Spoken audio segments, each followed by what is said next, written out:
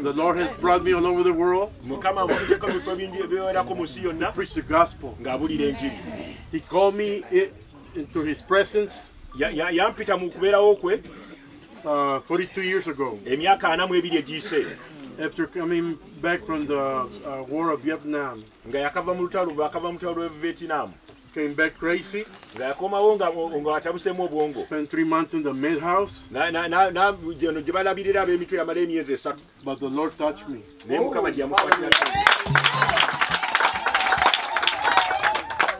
And He gave me a call. The call I have in my life for 42 years it's been to heal the sick.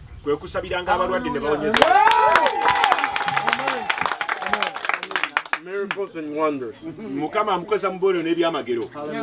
That's my calling. That's why I'm here today. That's what I can give you.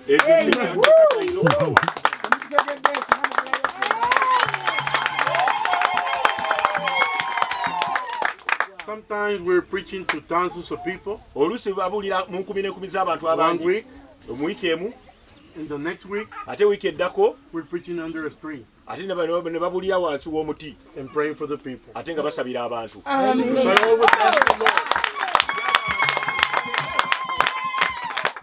Because I always ask the Lord. It don't matter how big you get. Never forget where you came from. So bless you from Mision Divina ministries in Mexico and all over the world. The Bible says that the Lord, everywhere He came, will heal the people.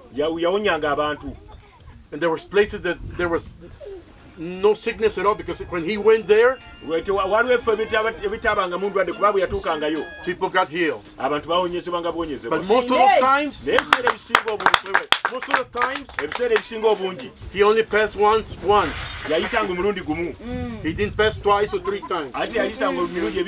Only once. Amen. And that was the time to touch Him. Amen. This is your time.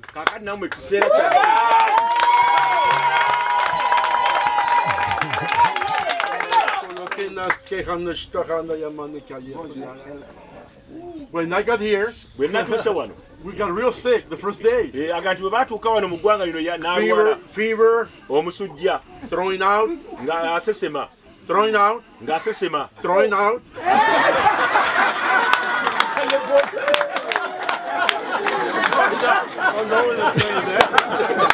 Hallelujah. Amen.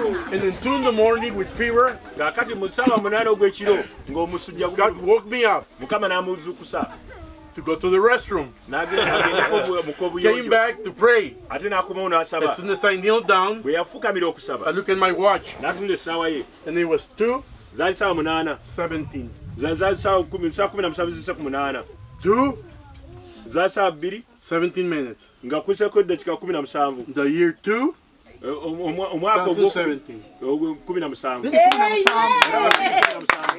the Lord told me, tell me people in Uganda. The Lord told me. I love them and I'm with them.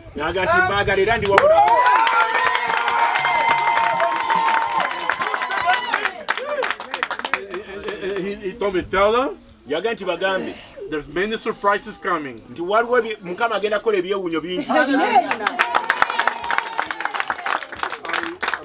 be quiet, but I'm going to pray for people at the end, whoever wants. Thank you. Thank